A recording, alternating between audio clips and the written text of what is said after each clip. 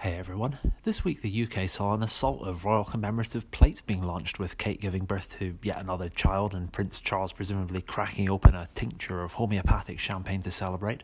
The baby weighed just over £8, making it just slightly heavier than the special commemorative supplement you'll no doubt be receiving in this week's Sunday paper.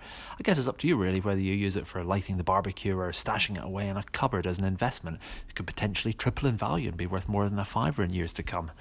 Prince William was very excited to announce the new heir, although later a palace official sat down with him and explained that the doctor had in fact said new heir, not new hair, and he should just embrace the bald look. Come on, William, it doesn't matter how much you try to look like Bobby Charlton, it's still not going to help England get past the World Cup group stages.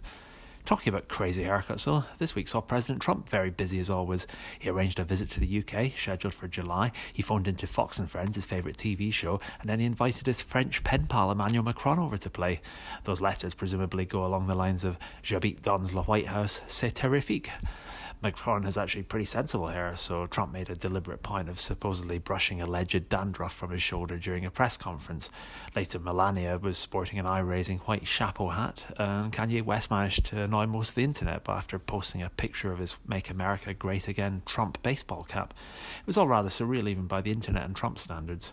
In the middle of it all, of course, Emmanuel Macron made a speech about globalism and Iran, although given France's frankly shoddy track record with the Middle East and especially Islamic extremism, he should perhaps be better trying to focus his efforts on French gastronomy and trying to convince President Trump to not add ketchup to a New York strip steak.